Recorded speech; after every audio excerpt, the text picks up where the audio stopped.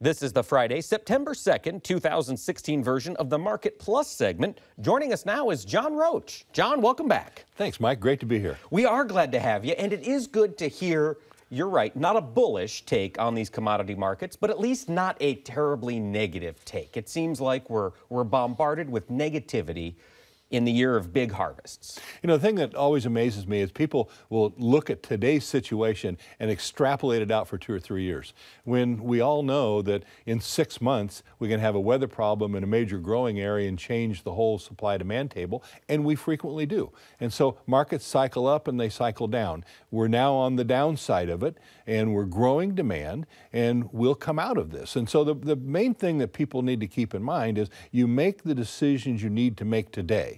Don't make big long-term marketing decisions in this environment because you can't see what's out that far ahead. So we just try to keep people focused on what do you need to do today.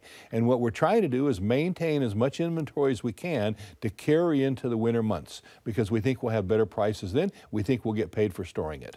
Now, with that in mind, and I know you do have a buy signal on corn, or at least you did earlier this week, would that buy signal extend out to December 17 if I'm just interested in buying a little protection that far out? You know, it's an interesting question, thinking about buy signals. Whenever we have a buy signal, it's for every year of corn that you're interested in buying. And whenever we have a sell signal, it's the same kind of situation, every year that you're interested in selling. And interestingly enough, you can buy corn for 2016, 17, 18, and 19 in Chicago, already raised, already at the terminal, a warehouse receipt, so to speak, for less money than most farmers can raise it on the farm.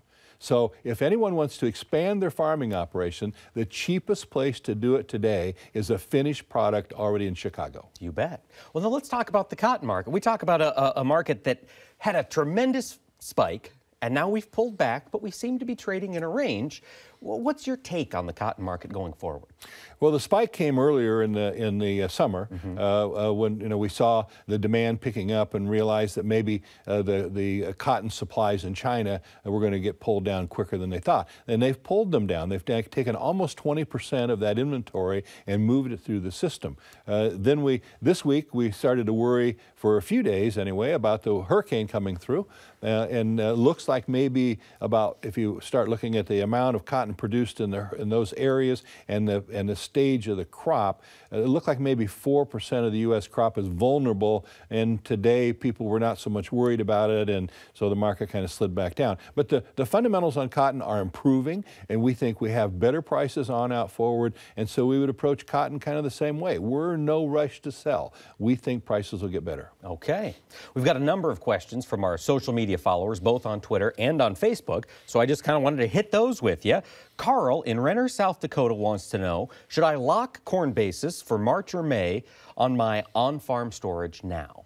Carl, and anytime you look at basis, it has to pertain to normal. And so if you're getting bids that are better than normal for the period of time when you anticipate taking the grain out of the bin, there's nothing wrong at all with locking in those basis levels. I'm not familiar enough with spring basis levels all around the country, so I don't know if those basis levels are stronger than normal. Your local buyer can tell you whether it's and hopefully you have maybe some of your own records. But if they are stronger than normal, with the futures market down, it is a good time to lock in basis and then catch the rally in the futures market. We did that for summer delivery this year and in the spring when prices were cheap, and then we caught the nice rally and it worked out extremely well, and I think it may work out exactly that way next year. Okay. We've got a question from Glenn in Bryan, Ohio. This is at Glenn Newcomer on Twitter. He wants to know, in regards to the grain markets, should we be looking for a dead cat bounce, or has this market cat used all 9 lives? I like the question. It's good. You know what? Probably 8. We've lost 8 of them. No, I think that the markets will bounce right now. I think again the new selling coming to the market in just the next 30 days, I think will be relatively small. At the same time that the buyers are anxious to get inventory accumulated, and we saw the market bounce in corn today. We know the specs are short this market, and so if we can get the market to turn into an uptrend, we can get a round of short covering on the part of those specs, and we might have a nice little pop just ahead of harvest that should be sold. Okay, and so if I'm selling that pop just ahead of harvest, do I want to go ahead and mark it X percentage of my bushels, or do I just want to sell the stuff that I'm having a hard time finding storage for? I think it's the latter. I think that you sell the bushels that you're not going to be able to hold. And you do that on a good rally in the market. We'll get a sell signal. Hopefully we'll get a sell signal. You make the sale and then be patient. And as we come back into harvest, then you can look at maybe re-owning that inventory if that fits your business model in Chicago. Okay. But as you were saying, if I've made sales earlier in the year, this is the time to look for re-ownership on both corn and beans. We've been very aggressive buyers this week. We think that these price levels represent good value for ownership. Dead cat bounce on the wheat market. Do you anticipate that coming soon, or is it going to take some time to work through these massive harvests we've had domestically and internationally? We actually had a sell signal just, I think, about 3 weeks ago on wheat. We had a very nice rally in wheat and an opportunity for people to generate some cash flow and be able to move in some of that inventory that needed to go. We're now in the bottoming phase, and we haven't seen any really much of a pop-up in the market yet. So the market's, that's one that's going to struggle. And then just this week, we saw estimates for the the Australian crop be increased because their weather has been better than normal. And so the woes just keep coming, unfortunately. But again, protein is going to be the real value this year. Our final question from our Twitter followers is from Baresh. He's asking, is there any possibility the 10% ethanol blend will be raised soon? Or more broadly, what's your take on ethanol demand going forward? Either we raise E10 to E15, or do we find an export market? Where do you see that going? Well, the issue with changing a blend is a political issue. And I don't know what the politics are going to be between now and the end of the year, but my guess is they'll be focused on something else. And so I don't expect to see any big changes in really anything in ethanol until we get through the election and see who the new administration is going to be, and then see what their policies are going to be. That being said, I have heard concerns that the Brazilian sugarcane crop isn't as performing as well, so we might be shipping ethanol to Brazil. Have you heard that? Yes. On a larger scale than normal? Yes, and we think that will happen. Okay, so we should see corn sales to Brazil outright, potentially. Yes. As well as additional strong ethanol grind in the U.S.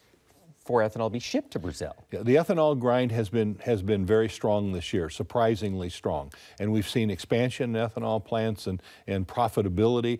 People who own shares in ethanol stocks, ethanol plants are very happy this year. All right.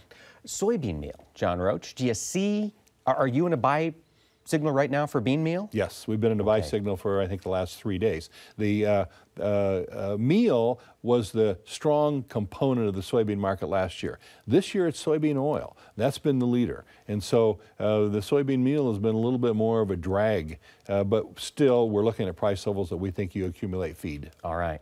Final question before you go, John Roach. Every week we ask our analysts to define terms or phrases we use quite frequently in this market. And we've got a question for you that we know that it's something you've looked at or do look at from time to time. What is the importance of the 20-day moving average? I have very few lines on my chart, but I have a green line that's my 20-day moving average. If the price is above the last 20 days average price, prices are trending higher. If the price is below the green line, below the last 20 days average price, prices are trending lower. And so the key is that as prices that are trending higher start to roll over, and if they break down the 20-day moving average, it's telling you prices are trending lower. And so you have to be really careful. Don't let that happen without selling some grain if you're in a situation that you need to sell some grain. All right. Well, John, thank you so much for taking the time to join us this week. Thank you very much, Mike. And thanks to all of you for sending in your questions via Facebook and Twitter. Please continue to do so, and we will get expert analysis right to you. Thanks for watching, and have a great week.